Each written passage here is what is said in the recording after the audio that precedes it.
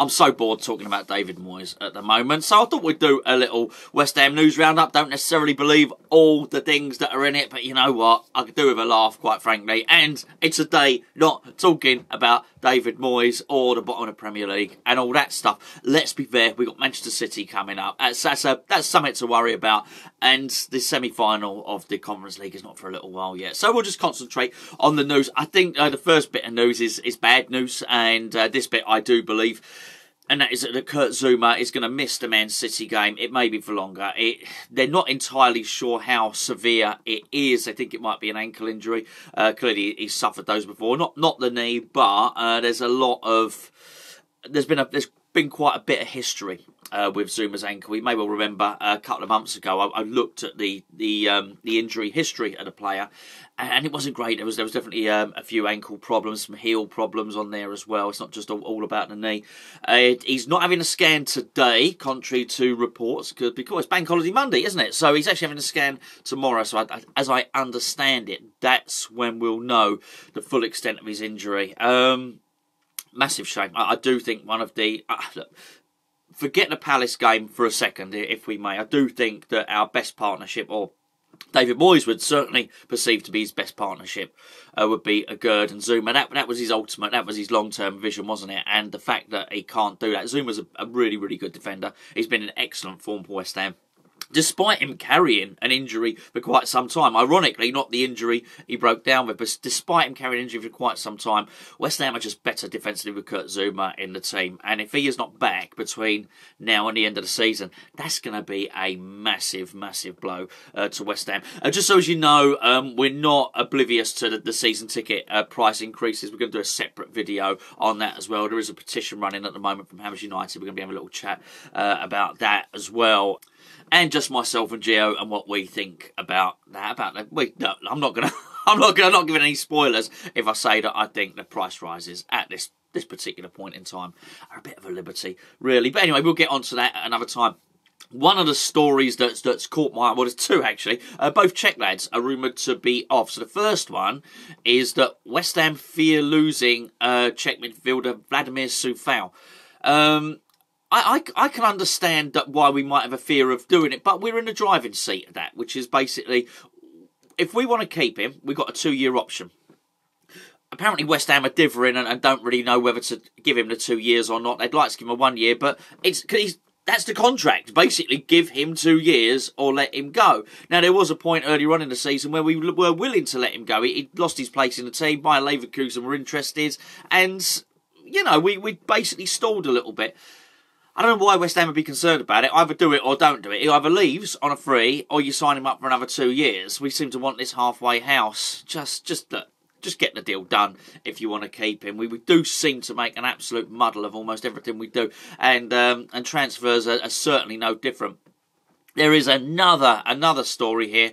West Ham open to selling a long-serving midfielder this summer. They're talking about Thomas Soucek. It says West Ham are open to selling Thomas Soucek this summer. The 28-year-old has made 29 league appearances this season. We know all about that. But it says his time with the Hammers has not gone as planned. Look, it says his contract is set to expire in 2024, and he has a 12-month contract extension. West Ham are thinking about exercising that to preserve his value. The best thing West Ham could have done to preserve Thomas Soucek's value is not change his position, because there was a point during about 18 months into his contract when Bayern Munich were rumoured to be interested, and a couple of other teams as well, when his value was, the rumours were 70 million, but were they quite believable then? No, but I think if someone had come in and bid 50 million at a point where he'd just scored 10 Premier League goals, you might have thought, okay, that's reasonable. I do have my own opinion on this one in terms of, look, Declan Rice is going to go as well. I do actually think it is an opportunity to overhaul the midfields. I really do. And I think if Declan's going to go, it might not be a bad thing if Soucek were to go as well. Because, again, you've got to put that Palace game out of your mind, haven't you? I do think that Declan Rice does cover a lot of the deficiencies in Thomas Soucek's game, which are basically Thomas Soucek is dominant in both boxes at set pieces, but in terms of the general open play, you're going to need somebody to pass it. You're going to need someone to... I think we need an athlete in there. I think we need a passer in there. I think we need a dribbler in there. If we're going to play with three, you want Paqueta and the two others to all complement each other. And I'm not sure that would be the case. It'd be very, very hard. Talking about Declan Rice's replacement, because we do actually have one here, which is De Bruyne, Eintracht Frankfurt. Now... team we know all about, of course, Eintracht Frankfurt. It says that Rob Newman it says Rob Newman has been scouting the Swiss international. Now, I'm not entirely sure what the situation is with Rob Newman, if truth be known. My early understanding of it was that actually it was David Moyes that highlighted Rob Newman, that wanted to bring him to the club, that wanted a recruitment director. As I understand it, the recruitment director was not something that the board wanted and didn't force on Moyes. It was Moyes going to the board and saying, we need someone to do this job.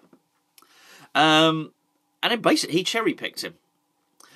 And if that's the case, if we assume that David Moyes is, let's say he's 50-50 certainty to be at West Ham next season, where does that put Rob Newman and Rob Newman's role?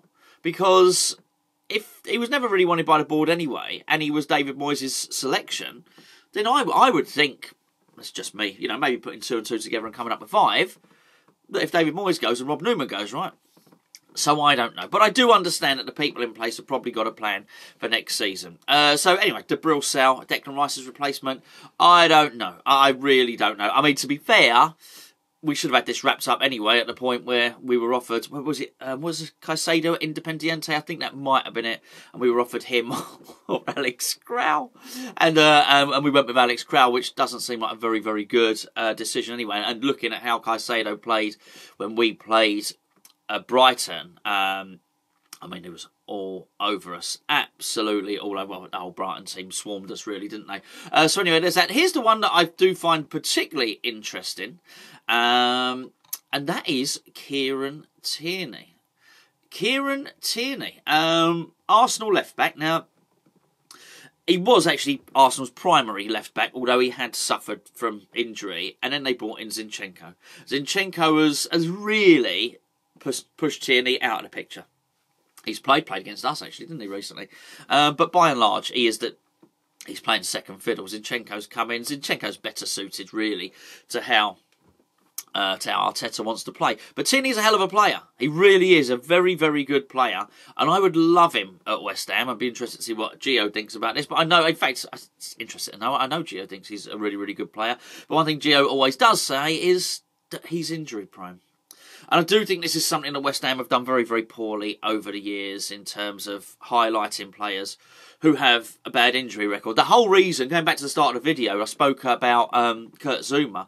The whole reason that I went through and did a video about his injury record, well, it's actually about his and Maxwell Cornet's, was to see, was there evidence there before? I thought it was a rhetorical question with Zouma. I knew it was there.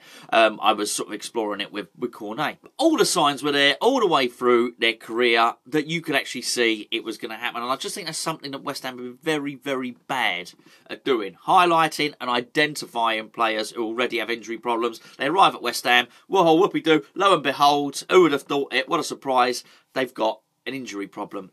And I think you might have that with Kieran Tierney, who is obviously a very, very good player. He's only 25. I was surprised at that, actually. I don't know why. I don't know how old I thought he was. I didn't think he was 40. But I was a little bit surprised to find he was 25 years of age.